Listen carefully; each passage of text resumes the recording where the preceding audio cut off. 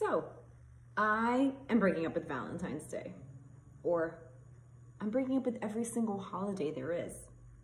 Actually, the reality is that I'm breaking up with every single holiday, or at least that's what I thought when I started my journey with divorce.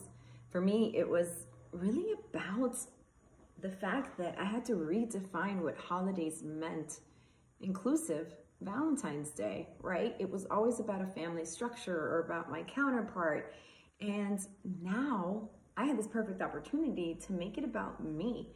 And in reality, what I found was that I was able to redefine holidays as a whole, as one, a beautiful, independent, strong woman, two, as a divorced mother of three, of a strong, professional, career, thriving, driven person, and four, me, who I was, my whole self, even the messiness that is part of my journey, that's still part of me.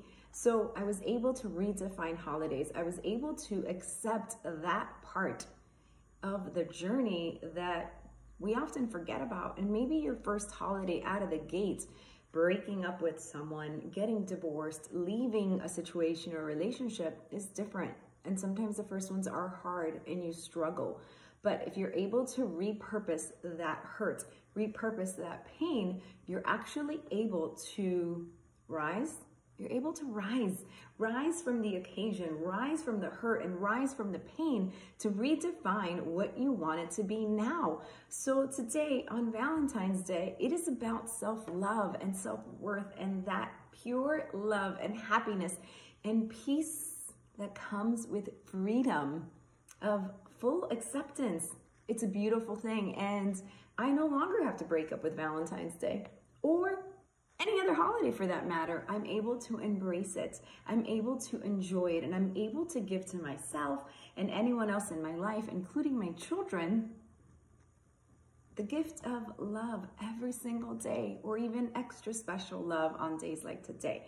So do not get down on yourself if you are currently in transition, if you are alone, if you are just navigating the journey of self-love and development. That's a beautiful thing. I think that as a collective group, if we are all able to dig deep and go within, we are just that better of a collective group because we are whole, we are healing, and healing is something that happens all the time. It's not something that you just check off a box and say, I'm healed. No, there's things that come up. There's things that you have to work through. So the gift of Valentine's Day is the gift of love, and that starts with giving to you, yourself, that beautiful gift of love. So don't break up with the holidays like I thought I did about 3 years ago when I started this journey. You just have to redefine it, repurpose it, refuel it, let it drive your passion, and let it ignite the future that you want to create, as well as the love that you want to receive. It's out there. Just give it to you first.